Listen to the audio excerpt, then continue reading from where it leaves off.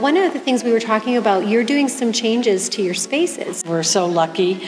Jenny Belsberg has been a chair of the board of Banff Center. She's been a longtime donor and supporter, regular audience member, very passionate about Banff Center and all the art forms here.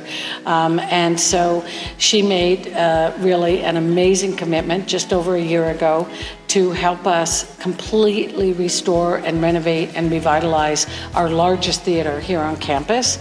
It will be now named the Jenny Belsberg Theater in her honor, and it's just beautiful, comfortable seating, state-of-the-art digital technology for artists who increasingly want to create in digital forms.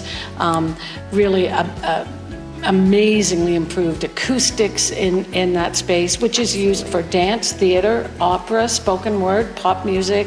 It's now a really great acoustic multi-purpose space. Oh, I can't wait. It looks beautiful in there. And you also received some infrastructure dollars that are going towards some improvements of this beautiful space, because of course you have some buildings that need some love. So what is some of the work that's going on there? We're so grateful to the government of Alberta through the Ministry of Infrastructure, and we're just so grateful. We've had two really wonderful infusions of investment from the government in the last month.